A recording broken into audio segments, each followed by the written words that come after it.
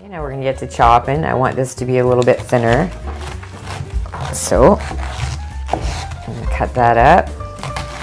This bad boy was around 10 or 11 pounds. I'll insert a picture here of exactly how big it was. Cutting board is rather crowded right now. And like I said, cut into the size pieces that you want, chunks or kind of shreddy slices, just like that.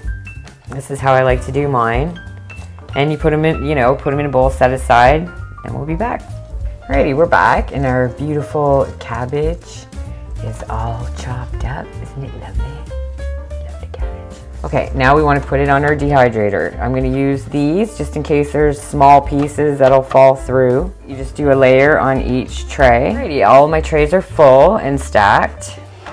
Alright, put the lid on here. 135. I'll plug it in. We'll be back in about 9 to 12 hours.